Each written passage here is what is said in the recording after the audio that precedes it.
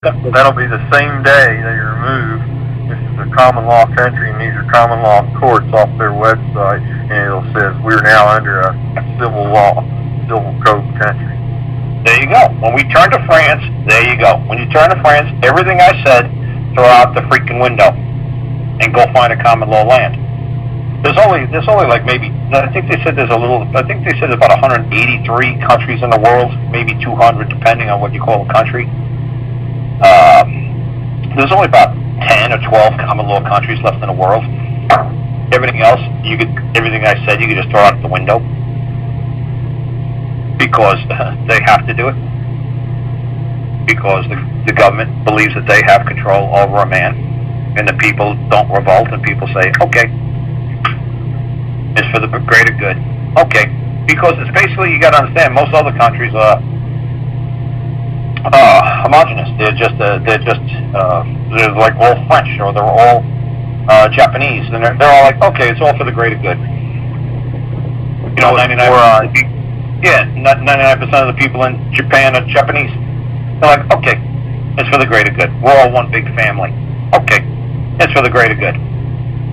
But in this country, you're like, oh no, we're so diverse, it's scary.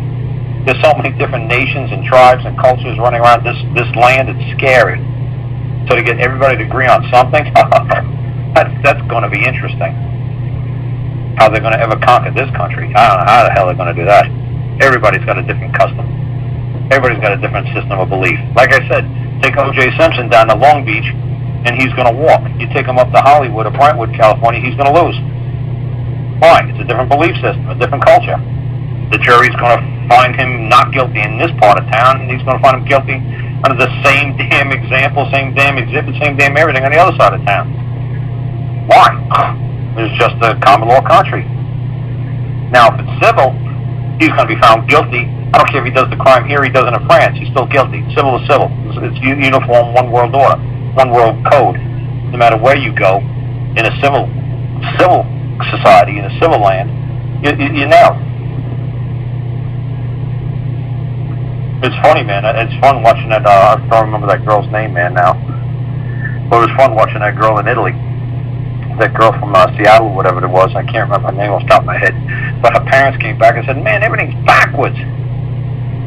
They said she had to prove she wasn't guilty. They said the cops came and said nobody else could have done it but her. That's what her name is. Amanda Knox. Amanda Knox, something.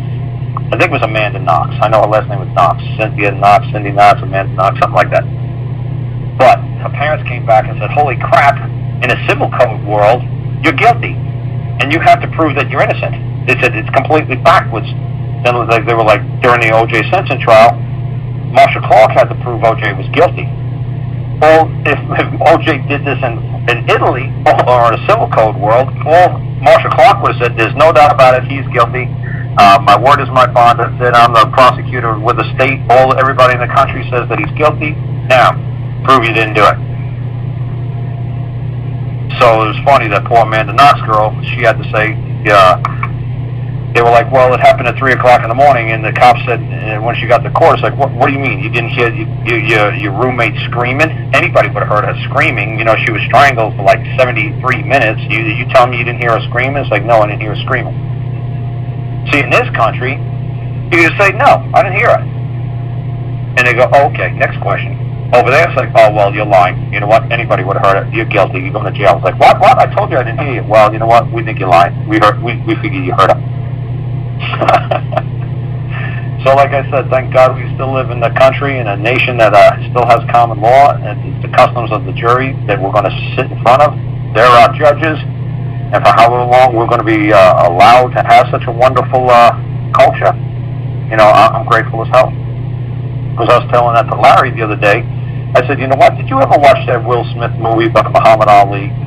And I said, man, they did a real disservice to Muhammad Ali and to this country at the end of the movie. At the end of the movie, they stopped with Will Smith, Muhammad Ali beating George Foreman and Zaire. I said, why didn't they roll the film for another 5 minutes? Because when Muhammad Ali landed in JFK, the first thing he did when he came off and stood on the tarmac is he got on his knees and he kissed the ground.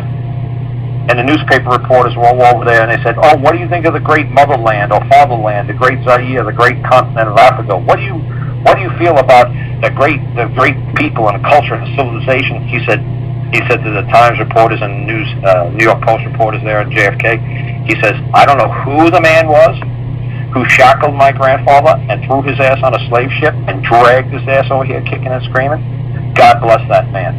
Because those folks back in Africa, they are crazy. This is a wonderful nation, this is a wonderful land, and it's a bunch of wonderful people." He said, "God bless America." That's how they should have ended the movie. That's how they should have ended that Muhammad Ali movie. Because I was a kid when he landed and I saw that on the news. That really impressed me. When that man realized the difference between Africa and America, even though he's black, even though he was raised to believe that, oh, you know, dragging over here and the slaves and all that was so horrible and evil. He's like, God bless that man who ever made my grandpappy get on that boat. God bless that man. Because I live in a wonderful land with a lot of opportunities. And it's all what you want to make of yourself.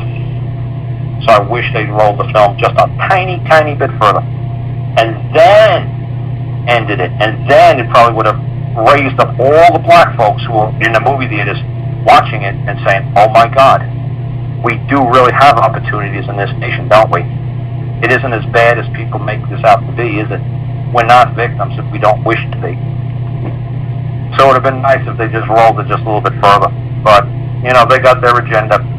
For some reason, they stopped the film before he landed in JFK. I was really disappointed. I was like, oh wow, this is the scene where he's going to come into JFK airport. Oh wow.